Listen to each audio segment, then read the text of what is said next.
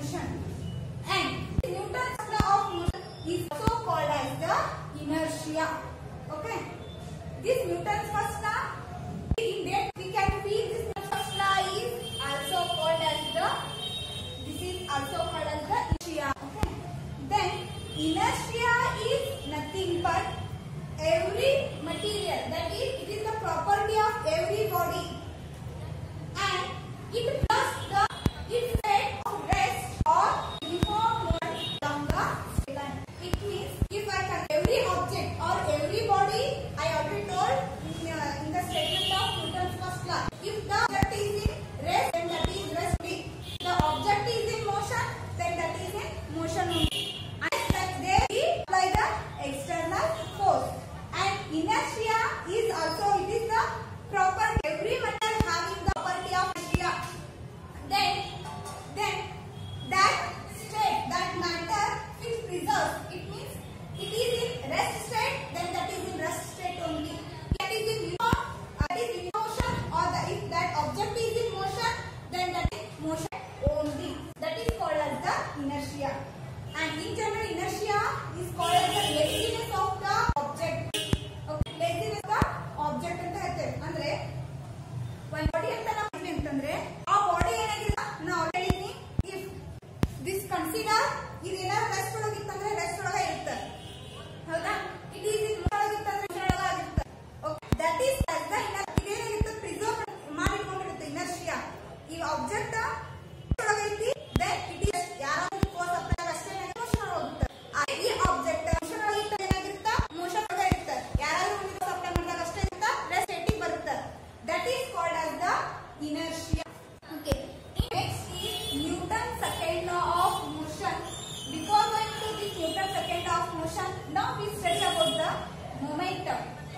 Momentum is nothing but it is the product of mass into velocity.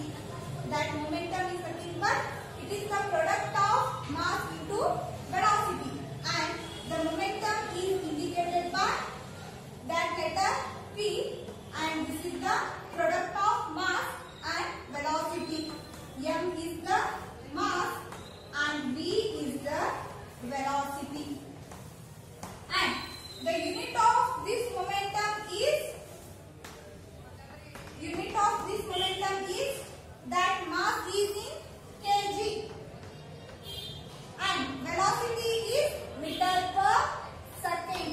Unit of the momentum is kg per kg meter per second. Then dimensional formula of this momentum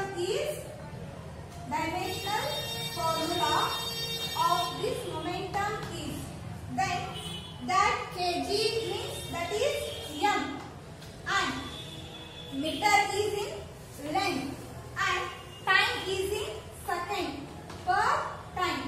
This is the dimensional formula of the momentum. Is nothing but this is the mass with velocity. Okay. If I consider two objects and one is the cycle and another is the truck. Okay.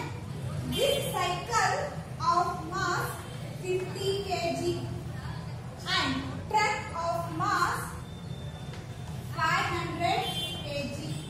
If I consider that mass of this cycle as 50 kg and mass of this truck as the 500 kg, and both are moving with the same velocity.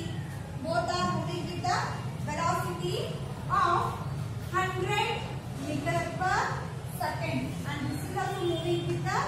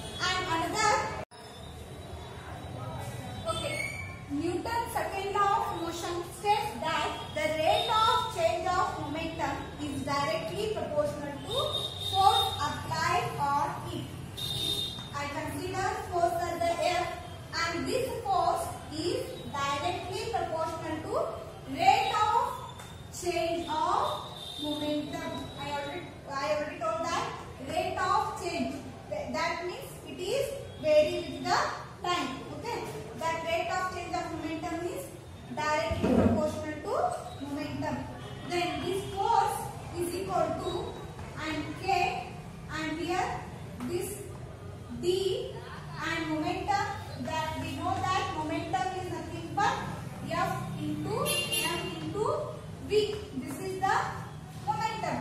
And in case of T, M into V divided by dt. And this F is equal to K is a proportionality constant. And if I consider this K and mass is the constant and dV by dt.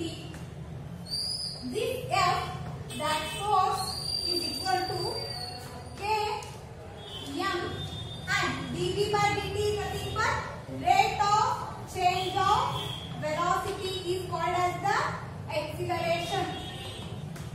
Rate of change of velocity is called as the acceleration. That dV by dt is nothing but M. That is dV by dt is nothing but acceleration. And here this F is equal to, this is the constant K and F is equal to M into A. This is the equation of the Newton's second law. That F is equal to force and M is mass of the body and A is the acceleration. A is the acceleration. And now the unit of this force is, unit of force is Newton, and this is indicated by the letter N. Unit of force is Newton. Or as we know that F is equal to M into A, then unit of this force can also be written as M is a mass and that is kg, and acceleration is the meter per second square. Unit of force is Newton or kg meter per second square. And also dimensional formula. Dimensional formula is that kg is mass and that meter is length and time is per t square. This is the dimensional formula of the force. Okay. Newton's third law of motion. Okay. As we know that, all of you know that the Newton's third law of motion, for every action there is equal and opposite reaction. In day-to-day life, we can feel the Newton's third law. Okay. For every action there is equal and opposite reaction. ಅಂದ್ರೆ equal ಒಂದು ಯಾವುದೋ work ಆಗಿತ್ತು ಅಂತಂದ್ರೆ that equal action ಆಗಿರುತ್ತಾ, then opposite reaction ಆಗಿರುತ್ತೆ. For example, if I consider when a cricket ball hit by the bat, if consider this as the bat and this as the ball, if this ball hit by this bat, then that bat exerts the force on this ball. If I consider this as the ball and this as the bat, okay. If a cricket ball hit on this bat, then the force exerts on this ball.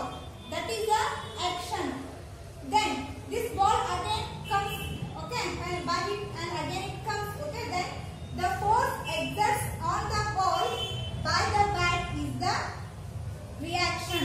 It means if I consider this as the bat, this as the bat, then if the force, if I hit the ball, then if I hit the ball by this bat, this is the bat and this as the ball. If I hit the ball by the bat and this is called as the action.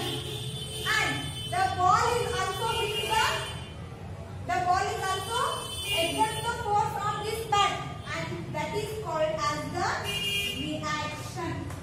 Okay. For every action there is equal and opposite reaction.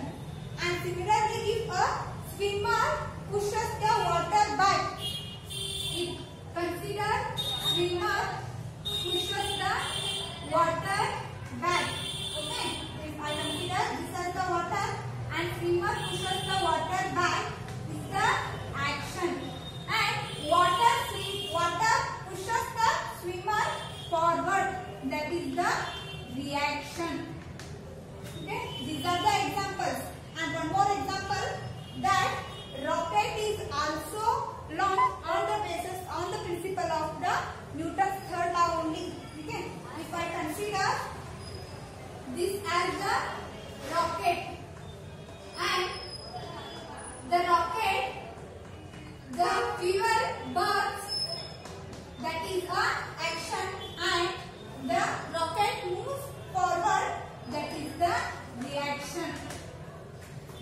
This is